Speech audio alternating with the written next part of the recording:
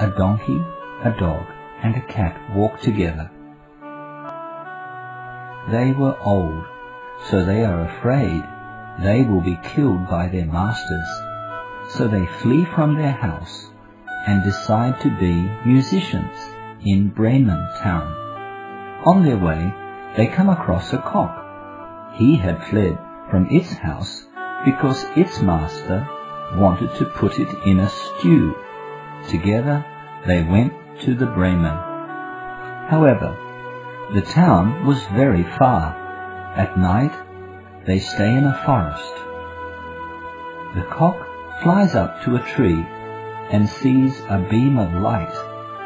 They walk until they reach a house. The donkey is tall, so it looks through the window. It sees a group of bandits drinking and eating at a table. There is delicious bread and wine on the table. So they make a plan how to drive the bandits away.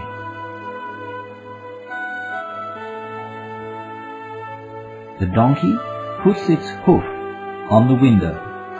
The cat climbs up on the dog's back, and the cock stands on the dog's head. Then they begin to play their music. The donkey neighs, the cat meows, the cock crows, and the dog barks. Then they break into the room through the window. The bandits think that some monster has come in, so in fear they all flee to the forest. The four companions then eat all the nice food and go to sleep.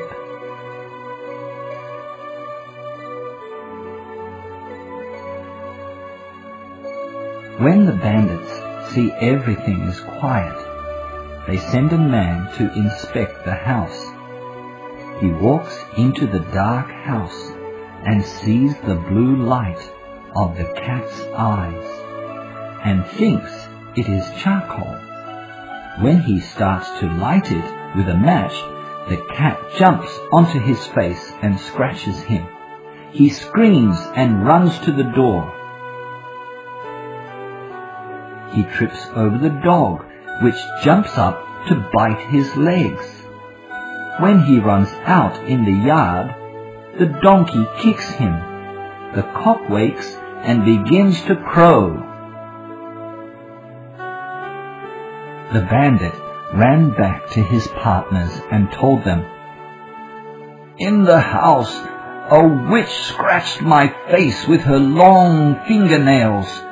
At the door, a man with a knife cut my leg.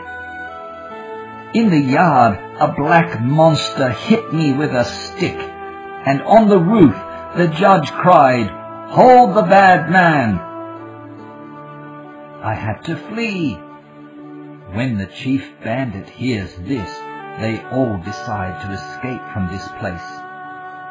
The animal musicians did not go to Bremen town, but stayed happily ever after in the house.